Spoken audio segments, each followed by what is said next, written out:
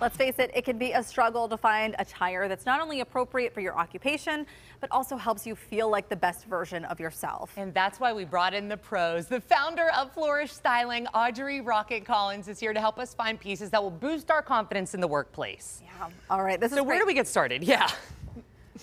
So as we know, everybody's workwear is going to look different depending on their personal style, like you said, their occupation, and of course their budget. What each one of us needs is going to look different from our peers.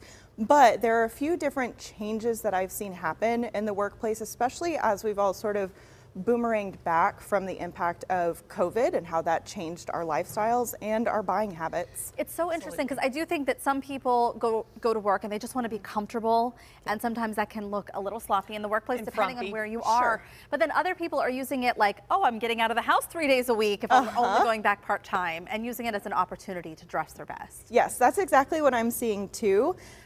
Specifically, even those of us who love the opportunity to dress up, we're still finding comfort in physical comfort. Right. It has eased the transition over the past couple of years, and we're still looking really put together and polished in doing so. And I am so happy that wide legs have come in. Oh, yeah. And sneakers with dresses. Yes. I don't know who did this. It was probably you, Audrey. Thank you so much for bringing in this trend. But what new trends should we look out for as we enter spring? Because I know this is usually when people are looking at their wardrobe saying, this is all wrong.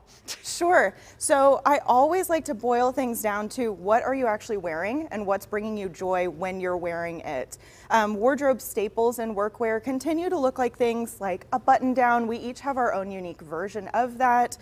Oftentimes, off-white and white are going to start to yellow a little bit. So if you notice that your favorite wardrobe basics are kind of maybe ready for their next cycle, that's where I would start by replenishing.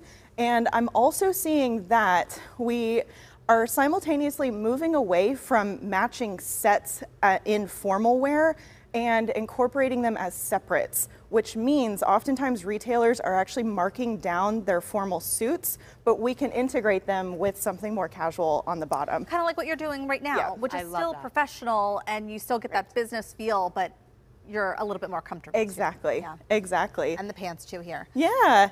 And tell us about this piece. Sure. So I wanted to highlight this brand specifically. MM Lafleur has been on the scene for a few years now, and what my clients and I love about their stuff is they are sustainably made. They're a woman-owned and operated company based in the U.S., and all of their fabrics are absolutely delicious. They're incredibly wearable. This specific jacket is from a collection called Better Than Denim, and you can feel it has almost like a structured and stretchy. So But also doesn't feel like it's going to be stiff and crinkly against your body. Exactly. So they make a ton of different silhouettes in that material, and it's beloved by all. Oh, and there you go. Oh, this looks tailored, straight, wide leg, anything that's not hugging us. Yes, exactly. Tell us about these. This reminds me of the Lululemon. Is that what are these? These are Beta brand, but I was going to say they feel a lot like the Lululemon pants. They feel like the Brooklyn collection from Athleta. Yep. We are seeing a continued trend towards technical fabrics,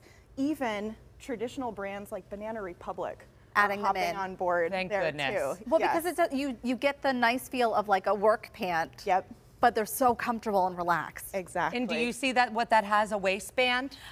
I have been begging for waistbands, soft pants. Yeah. We have a whole segment. I absolutely love it. Also, I'm seeing that there's a lot of things that are just bold, just colors. I'm a print wearer. How do we do that in spring without it being way too much? That's a great question.